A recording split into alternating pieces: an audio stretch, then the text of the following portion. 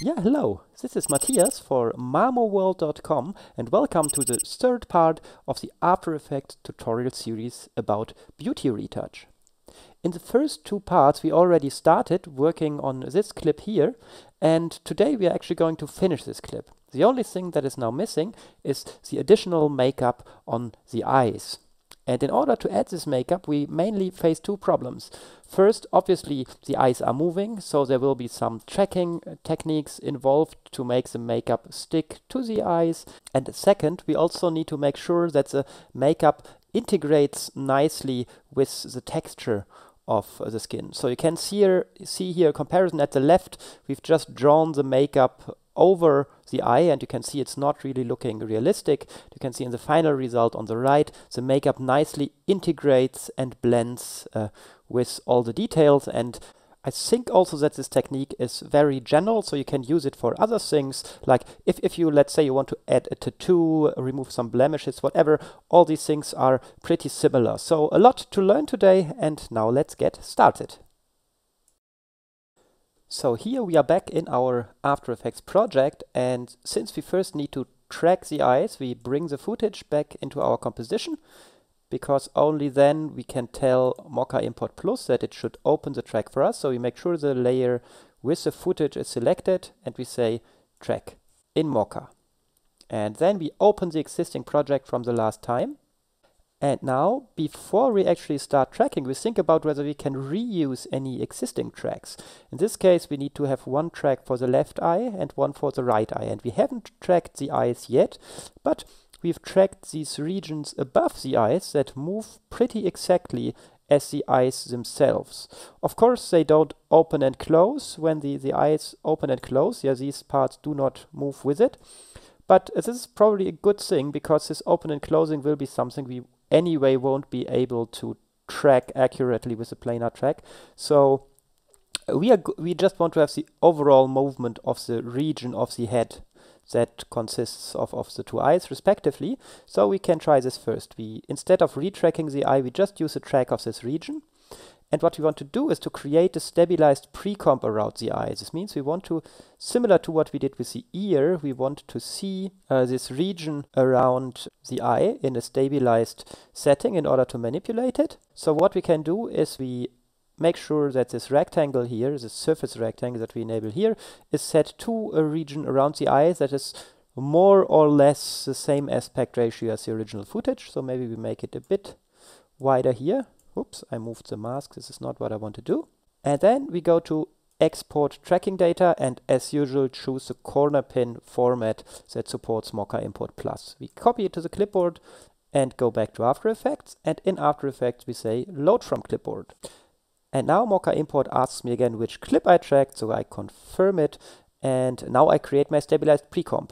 Now, in contrast to the ear precomp that we created before, we don't want to create the eye precomp on the original footage, but we want to have a duplicate of our soft layer to do it.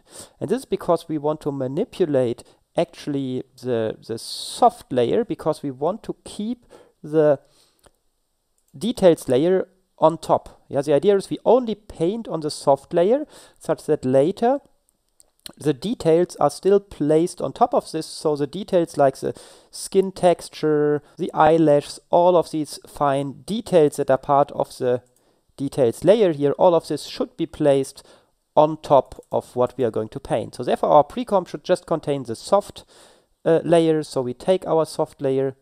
I actually take the lower duplicate because this does not have all the masks on it. Yeah, so we just take it and duplicate it and move it on top, and I call it eye. And now we say Mocha Import Plus, please create a stabilized precomp for me. We choose the corner pin effect that we want, and as usual keep the live expressions instead of keyframes option. And now if we isolate this layer, you can see it only contains the soft information and is moving with our track here. So now let's take a look inside of the precomp. So I turn off the solo switch here and say right click, open composition. So this is now the stabilized setting, and you can see that inside of the stabilized setting, the eye is not moving much anymore. It's actually the case that the eye is Still, of course, opening and closing, and a little bit of the movement is left. And so if we are going to add some makeup here now, we definitely will to do some manual keyframing, but adding the keyframes inside of here will be much simpler and less work than doing it on the original footage, because here everything is not moving that much anymore. Now you could start adding the makeup with a paint stroke effect. What I actually like to do instead is adding a new solid layer and adding masks on top of it. Yeah? So we say create new solid and make it kind of a dark gray and call this makeup and make sure that it's comp size and apply it. Now I make it invisible such that I see the eye behind, and on this layer that is invisible I start adding masks around the regions that should be makeup, that should contain the makeup. Yeah? Maybe I start here at the very last frame and make sure Roto Bezier is enabled, because for some keyframes of masks, usually I feel that with Roto Bezier I'm a bit faster. And set the makeup to the region that I want to have the makeup on. Now we do the same with the lower part. And now we can make it visible again and maybe add some mask feather. I like to disable the masks when I add the feather, because then you get some better impression of how it's looking like. And here in the stabilized view, which only shows us the low frequency, so only the blurred version of the footage, it's not looking too realistic. Yeah? But if we go back to our main layer, you can see that here it looks much better. Yeah? It nicely blends because all the details are added on top. Now I can open the two also side by side. So I move this over and say I like to have a new comp viewer. Now this comp viewer is locked and will always show me the main composition. And if I now go back to the eye precomp, you can see here we can now start fine-tuning our masks, like maybe make it a bit thinner. And this is now a nice workflow where you can really add in all the details here and immediately see a preview on the right side of the final result. Now with this one keyframe, we now can see that the makeup already moves pretty nice with our eye here. Yeah? Of course, here at those frames where the eye closes, we have to add some more keyframes. So what you would do is to reveal the mask path and say, well, in this region it's pretty okay. Now here the eye starts closing. So here I set a keyframe. And now here the eye is fully closed. So here I set a second keyframe.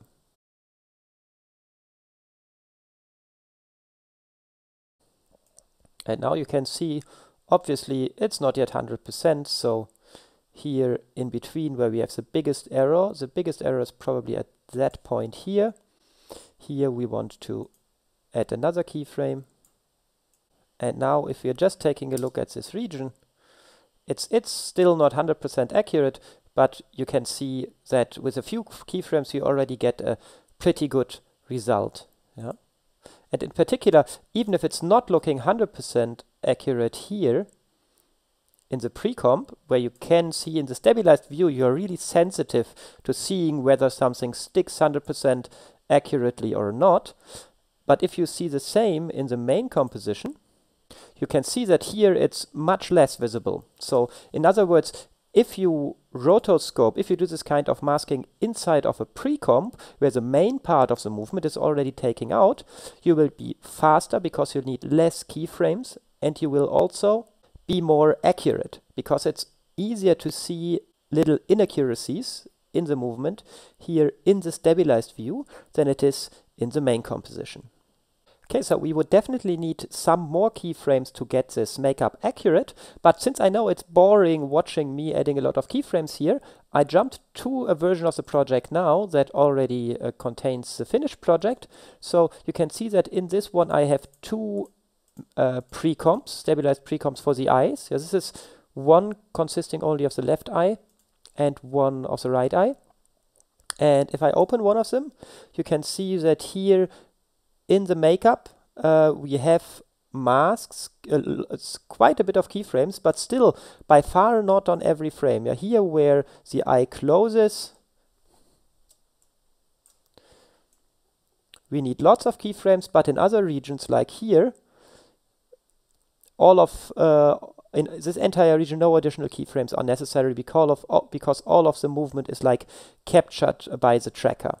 And another thing that you can see here is that for this second stabilized precomp that I created for the second eye, I actually created it with the original footage and not with the blurred low frequency layer. Yeah, you can see that here everything is sharp and crisp, and this is because with the first eye I was not yet 100% sure what workflow I would use and whether I need to like manipulate the background in any way.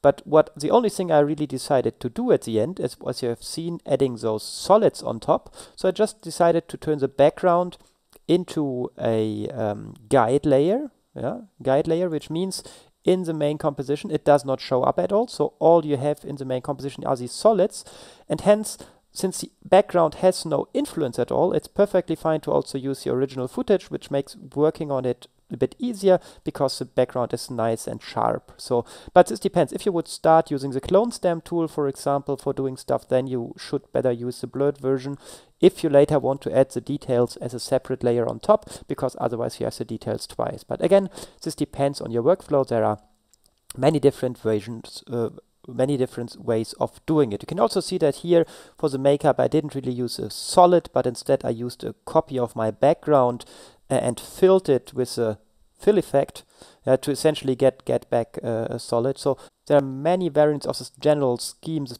general approach of doing this. So the important take-home messages here are really, inside a stabilized precomp, those manipulations get much easier. And if you add something like the makeup on the soft layer and add the details later on top with the details layer, then they will integrate much better in the final result. Yeah, I think that's it for this part. You learned some interesting tracking techniques with stabilized precomps, and you can see that rotoscoping inside of these precomps is a lot easier than doing it directly in the main composition.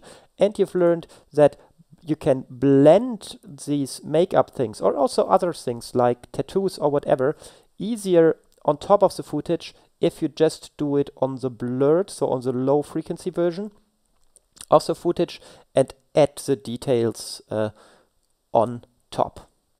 Okay, that's it for this part. In the next part of the tutorial series, we are going to look at some alternative workflows not using Mocha, but using the mask tracker of After Effects, which I think makes mostly sense if the movement of the head is not too complicated. So in those cases, it's not like you have one workflow that works always best. It really depends on your footage. And so next time we're going to explore some other alternatives there. I'm looking forward to see you in the next part. Again, my name is Matthias, and yeah, see you next time.